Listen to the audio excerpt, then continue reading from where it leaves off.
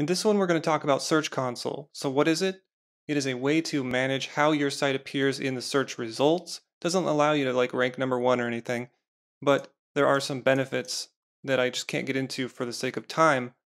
But in general, it's a good idea. First, because you can link Search Console and AdWords. Two, we saw in the YouTube section that we can link YouTube and Search Console. So we can get some benefits here. Who should link it? Basically anyone who's a business owner that does delegation, SEO specialists, website administrators. The long story short is just do it now because you might not know benefits that are beneficial later and you don't want to regret not doing it. So let's get started. Let me tell you what I did to prepare for this. I deleted the analytics profile.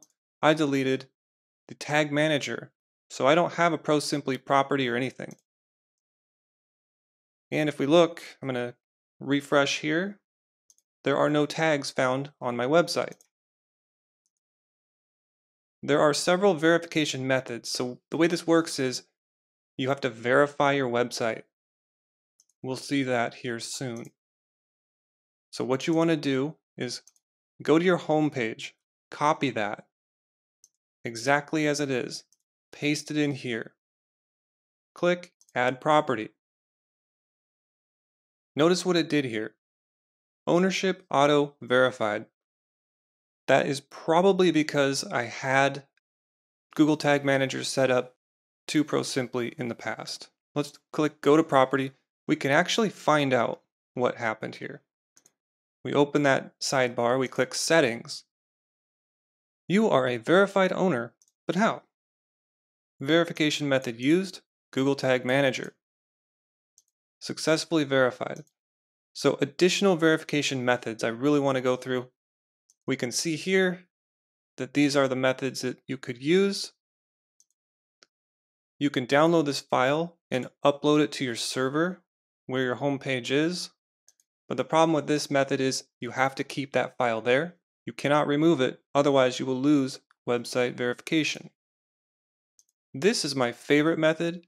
You copy this meta tag, just like we've seen in the editor here.